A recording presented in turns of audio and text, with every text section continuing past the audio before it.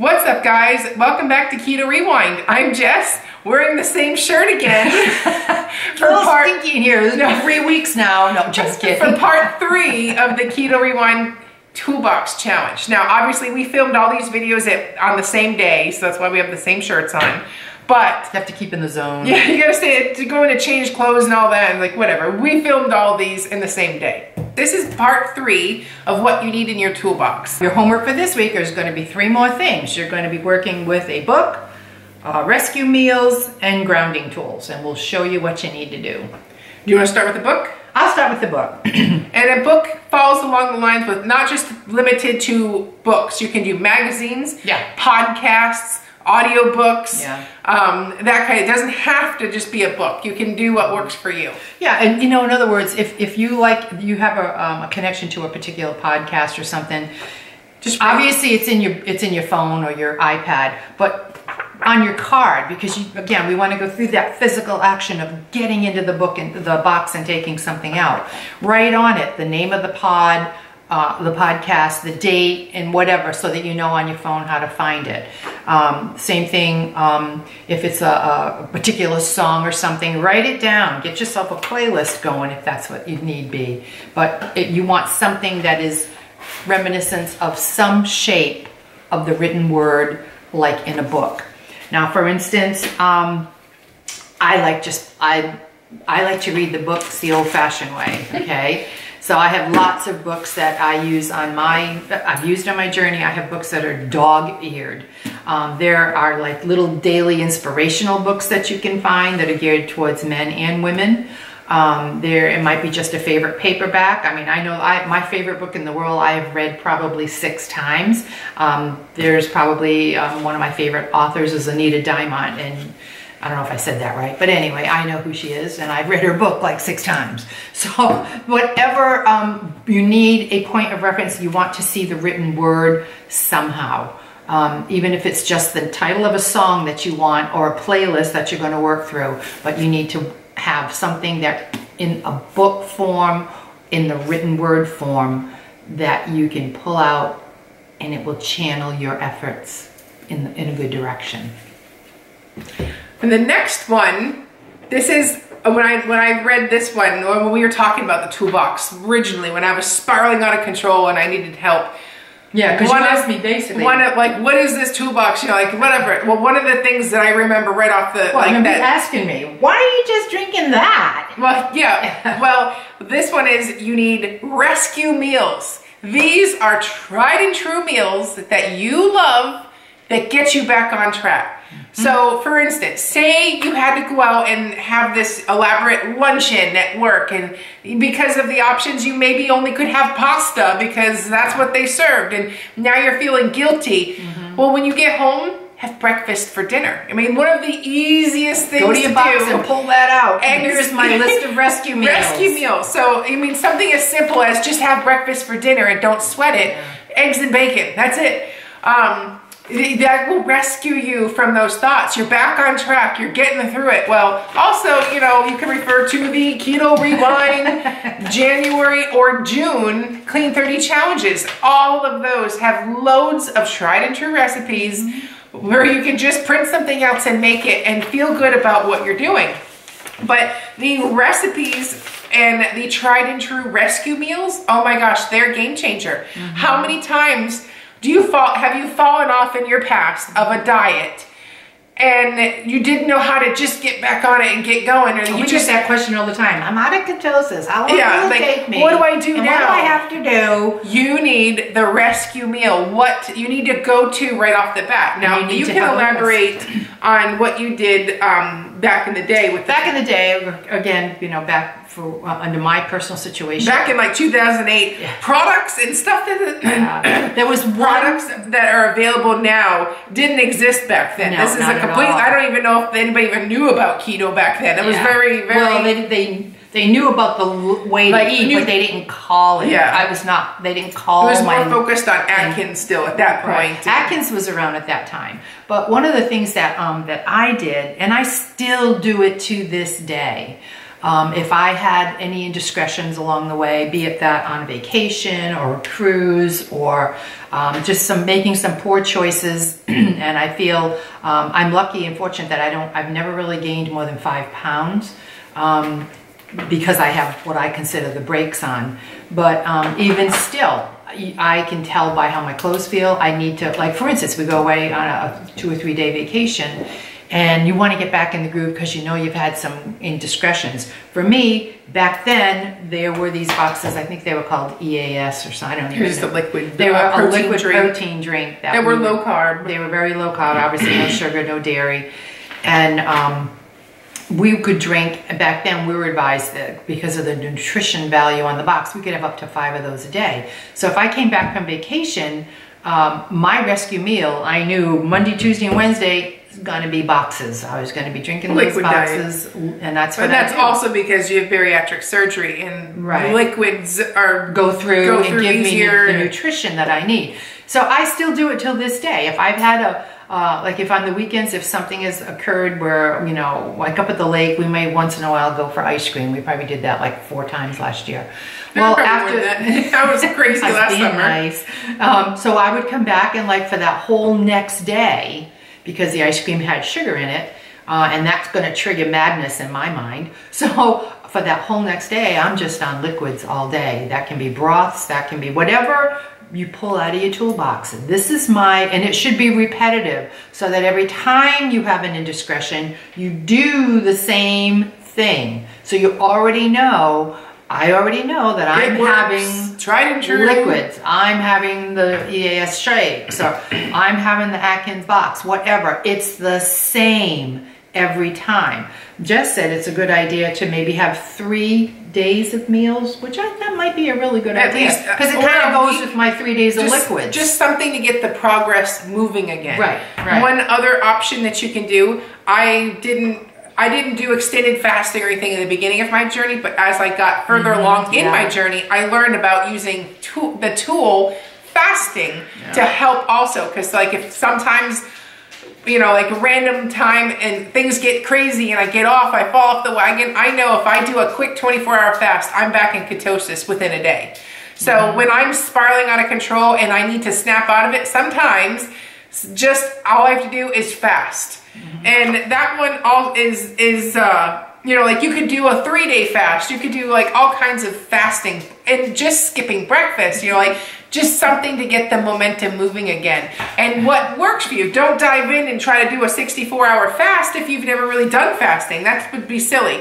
A simple, you know, just some type of fasting routine can help snap you out of it. And for me, when it's all crazy and all the noise is going on, that not having to think about food quiets it down. And you have like a sense of peace despite being mentally hunger. But it makes you feel good. I'm back on track. This is how I'm doing it. I'm already back on track. It's 24 hours. And it just propels me forward. So sometimes that's what happens. I resort to doing a 24-hour fast. One thing I have to chuckle in Dad's toolbox. You know what it would be? If he needed a rescue meal, if he needed a rescue meal, he'd pull out a card that says, "Shut your pie hole." Shut your pie hole. I just know he would do that, wouldn't he? Yep. So again, and that's consistent. You know, every single time he can get up in the morning and go, "Shutting my pie hole today."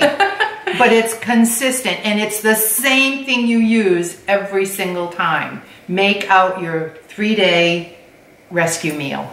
It's the matter of getting to the goal line or falling back into old behaviors. Staying with the negative or flipping the page with a positive, which is what you want to do.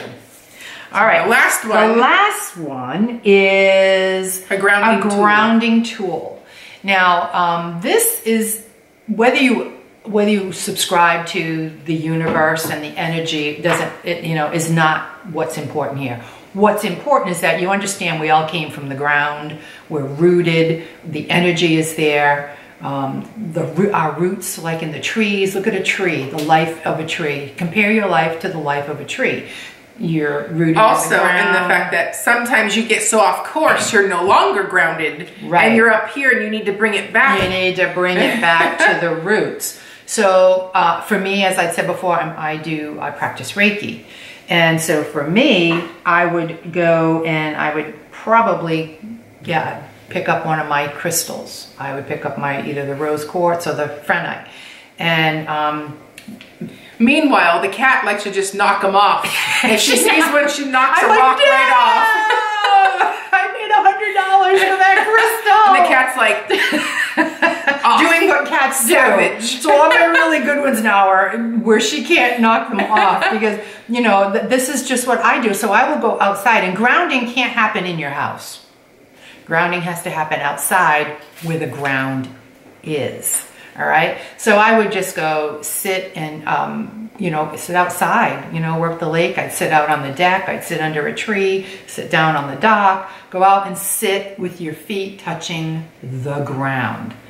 Make that connection. Make it leap to your life. Look at like that tree. The roots will come back in through the grounding with your feet, and then you're going to grow just like that tree to reach the top, the universe. Another thing that you can do if you're not totally into the spiritual aspect or energy aspect, pick up, and we all do this. You go walk on the beach, somebody gets a shell, somebody gets a fancy stone, a sand dollar, you walk through the woods, you find a shiny object. It's what we do. You could pick up something as simple as a beach, like this is my beach stone. So I would go outside and like just sit there and just keep it in your hand. And every time I see this seashell, I remember where it was, what we were doing. It sometimes puts that smile on my face, but it connects me to the reality of my life. And we are grounded when we're connected to the reality of our life. And for me, I do two different things. For one, pounding the pavement, grounding, by going for a walk, yes, also helps ground myself, because when I sometimes feel like I'm leaving and I'm going off track, going for that walk brings me back. It gets me grounded again. Mm-hmm. And additionally, after my children go to bed, my husband and I like to sit outside.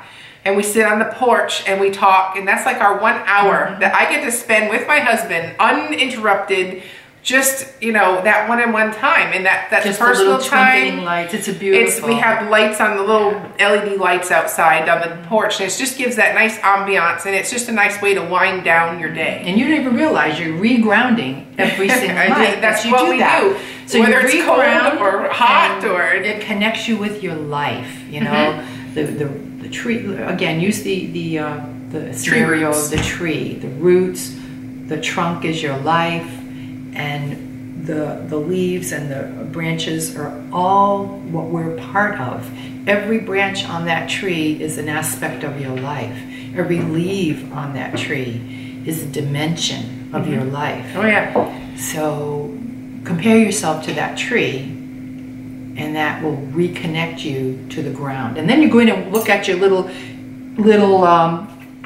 on your little affirmation so you go outside at night. Now you can put one of these on your mirror. I have one for my kid. You can change, yeah. And I mean, just think of the way you go into bed versus I failed I gained 35 pounds in a week. I failed again. I just can't. No, you don't want to go to bed like that. You're flipping so many pages on the negative.